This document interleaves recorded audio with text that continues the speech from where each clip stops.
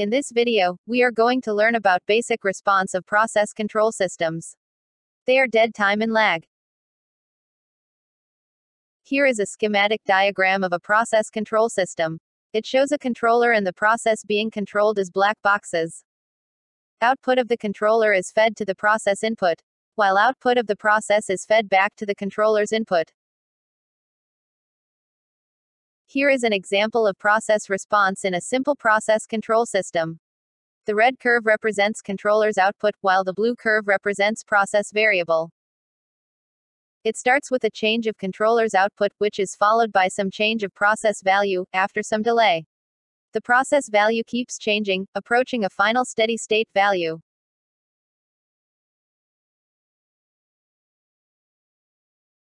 The time elapsed after controller's output changes, until process value starts to change, is called dead time.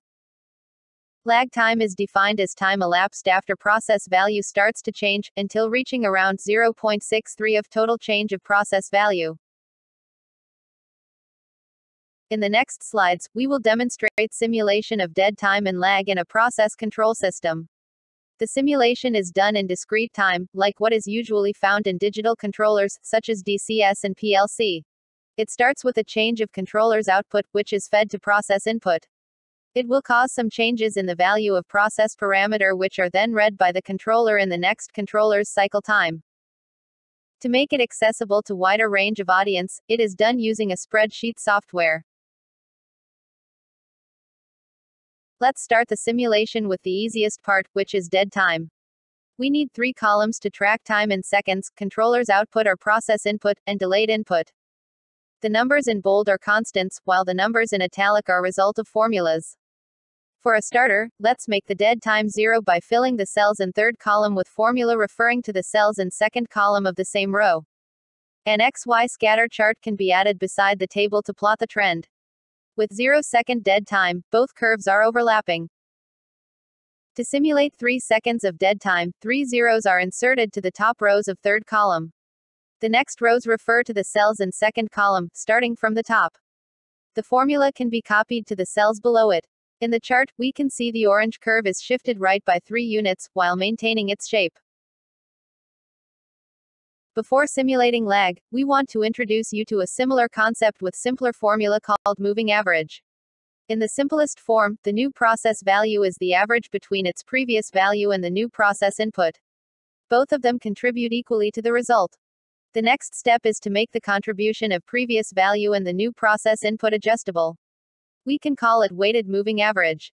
This can be achieved by replacing the denominator, which is previously a constant in the formula, i.e. 2, with a reference to a cell in column E. The weight of the previous process value is kept at 1, while the weight of the new process input equals to the denominator minus 1. This makes the total weight equals denominator. This new formula can then be copied to all cells below it. The result should stay the same. Every second elapsed, the process value gets closer to the process input, leaving half the difference from previous second. Now let's change the denominator to 3. The result is that process value approaches process input quicker.